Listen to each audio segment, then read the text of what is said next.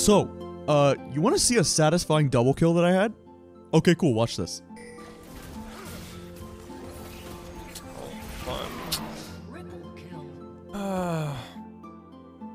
Alright, anyway, Season 14 is off to a pretty fun start. There are new objectives, new items, and a new season of good old solo queue. It has been fun to test things out over this last month, but now that we're on the second patch of the year and players have had time to figure some things out, I think it's pretty clear that there are some real winners in terms of power. The game, as it stands, is kind of all over the place in terms of balance, with some true Exodia tier champions and strategies. So today, I'm here to break it down for you. This is a new series on this channel that I'll be starting for every single patch for the rest of Season 14, all throughout this year. These are the builds and champs that are dominating games. Welcome to episode 1 of Building Better.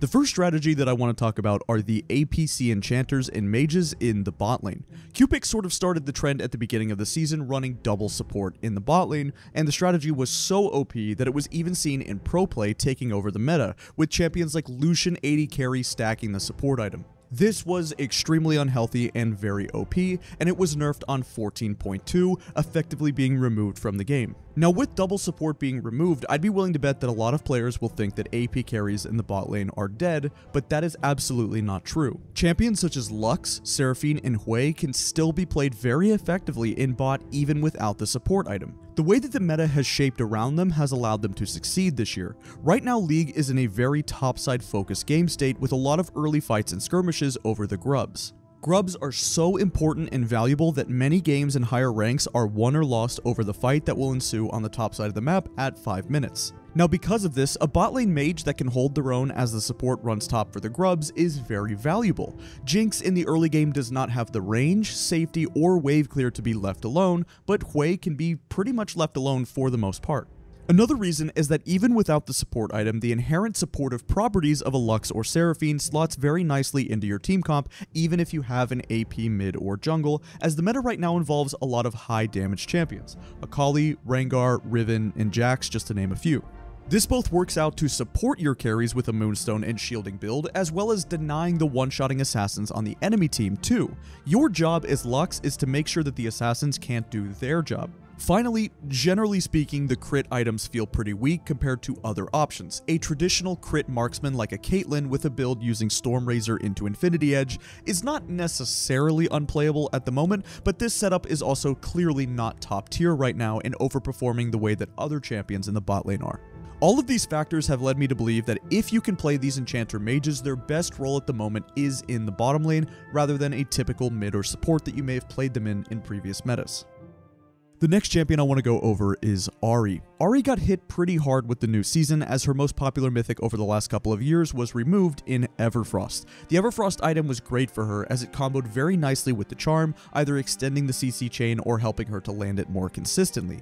This item was everything that she needed, and now that mana mages have lost Liandry's to being a health item, there weren't a lot of immediately great choices to build on her. This caused her win rate to drop by a significant margin, however this is also why it's incredibly hard to judge win rates during the first parts of the season. Win rate is not everything, especially considering how many players are not building the correct items on each champ when there's tons of changes. Due to how low her win rate was, she got buffed on this patch, but I'm not convinced that she needed it. This is where Legit Korea comes in. He's a multi-time challenger Ahri player who came up with a build right away that helped out Ahri substantially, rushing Lichbane into Ludens, utilizing Ingenious Hunter to proc the items more often.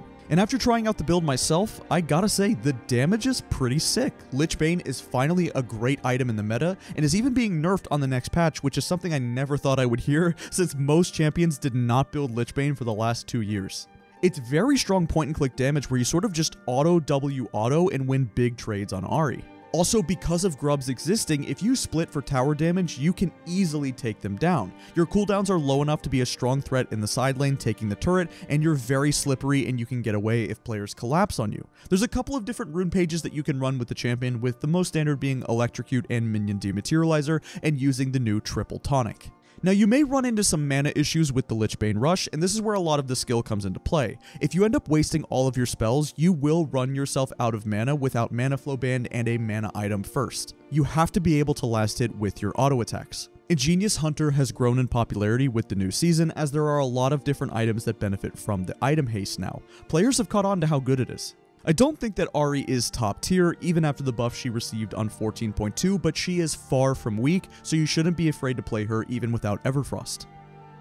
The next champion is one that has finally worked his way back into the meta after being absent for a very long time, and he even has two very distinct builds. Nemesis has been playing it, Pobelter has been playing it, and Chovy picked it in the very first game of the year for Genji against T1 in the LCK. After a few weeks of players testing out the champion, I think he's officially become OP. Welcome back to the meta, Corky. The first build option is using a keystone that you may not expect, Hail of Blades. The attack speed lets you win quick little trades, and given the build that we're speccing into, the autos will hurt, with items like Eclipse, Trinity Force, Sundered Sky, Muramana, and of course Ingenious Hunter again. Ingenious reduces all of your cooldowns on these items, and this Corky build becomes an absolute menace. In the LCK, Chovy showed us the other build, this time going back to First Strike, which is the rune that the champion ran over the last couple of years, and instead of Trinity Force, we're looking at a full poke mage Corky with the new item Malignance. Malignance gained a lot of popularity on Teemo during the start of the year, but he got immediately nerfed due to how strong he was with the shrooms, but Riot may have forgot to nerf the Corkster. The rockets become a mega low cooldown with constant procs on the item, and it's insane how much damage output he has. I'd say specifically for solo queue, I tend to prefer the build with Hail of Blades and Trinity Force. I think there's a lot more immediate power and 1v1 potential, but you still can build Malignance even with Hail of Blades, and I've seen Pobelter do that recently. In the top lane, there are two styles of champions that are seeing success so far. The first is the absolutely broken combination of tank items that will turn anybody into an unkillable god, Frozen Heart and Kanik Rookern. Frozen Heart was so OP on the previous patch that it ended up getting nerfed, so it must be reasonable now, right? Well, not really, because the nerf was only making the item 100 more gold, so it is still insane. Frozen Heart is the best armor item in the game, and the best MR item is Kanik Rookern, which gives a huge magic damage shield to completely negate any AP champion's hopes and dreams. Two mega tanks that I have seen benefit the most from this combo are Udyr and K'Sante. These two guys are so much tankier than they were last season that it will catch a lot of players off guard. You'll think you'll be able to do damage to them, and then only to realize that they're completely indestructible. Another underrated item that we'll get into a little bit more when talking about supports is the new Zeke's Convergence. After many years of Zeke's being an item that links to an ally and was almost exclusively built by supports, it's a little different now.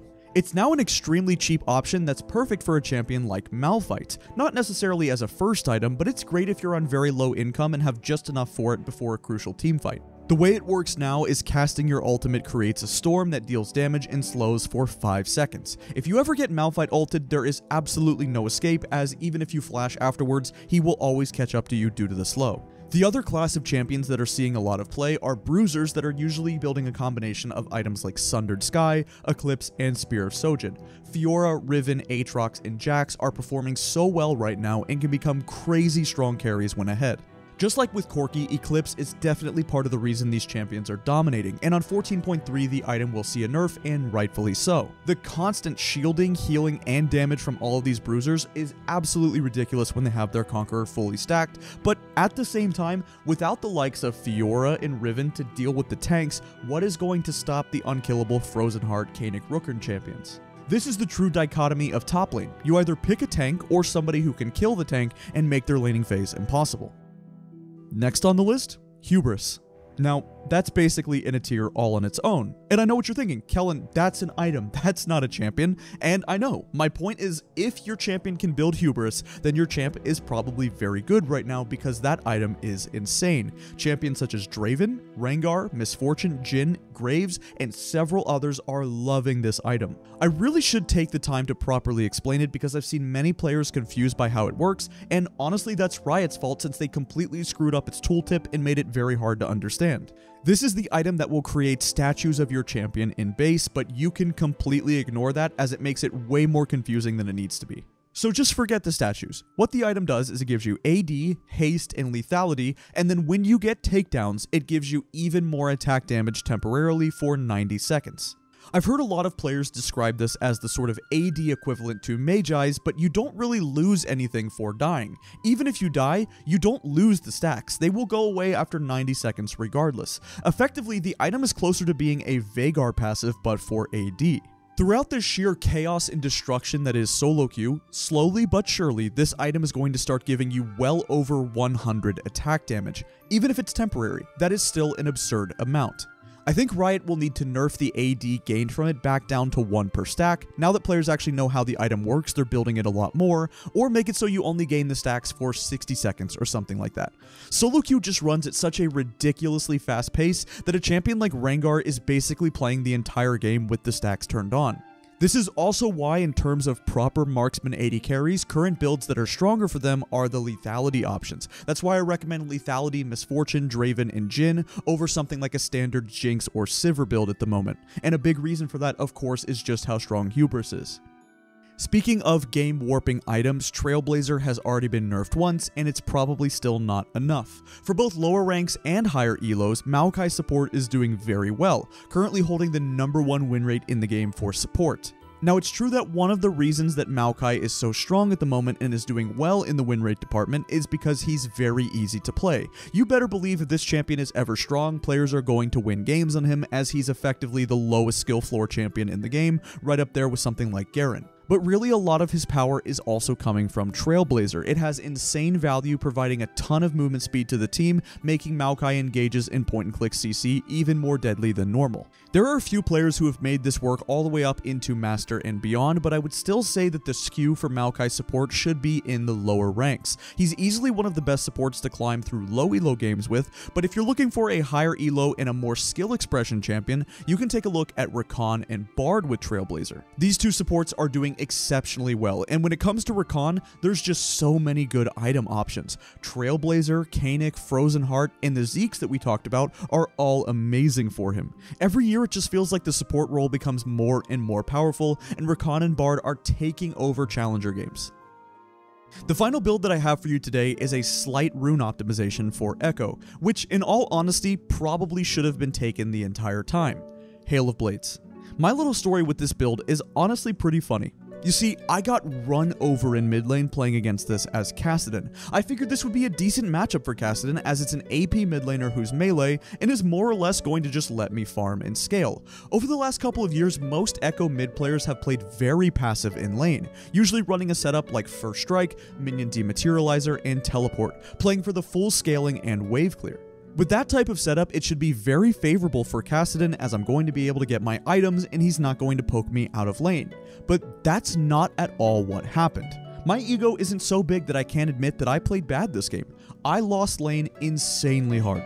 But after watching the replay, I really thought to myself out loud, wow, that looked like it had no counterplay. He sort of just ease onto you level 1, takes your entire health bar, and then the laning phase is over. And it's not like I really just didn't want to give this guy credit for playing well, because he did play well, but I tried to analyze it and really look if there was something that I majorly messed up on, and it honestly just looked like his champ was unfair. I then went to check his match history, and sure enough, yep, he got MVP 3 games in a row with insane scores in each one.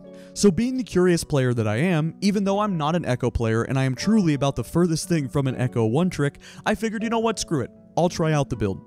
And I played 2 games of it and got MVP both times, and it was at this point I basically realized that if I were any good at Ekko whatsoever, and if I put some practice into him, this is basically just an ELO generator. This build is not balanced, it's not fair, and if you have any skill on the champion, please use this setup with Hail of Blades. It takes almost no skill to win your lane, and if I can win some games on it, considering that I have no idea how to play Ekko, I have less than like 10 to 15 games all time of him, then imagine what somebody who mains Ekko could do.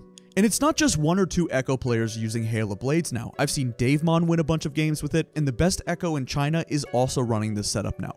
It is super strong. Anyway, that's going to wrap it up for this first episode of Building Better. I'll be posting videos like these discussing the metagame every single patch in 2024, sometimes even multiple videos a week going over currently strong setups. And if you have any suggestions for this series, or if you think it's a good idea, please let me know. Also, come check out my Twitch where I'll be streaming some more Season 14 and vibing with you guys in the chat. I'm a non-toxic, relaxing, chill streamer with a huge emphasis on engaging with my chat and my community and not flaming my team. If that sounds like something you'll enjoy, you'll definitely have fun checking out my stream. Thank you, love you, and have a great day.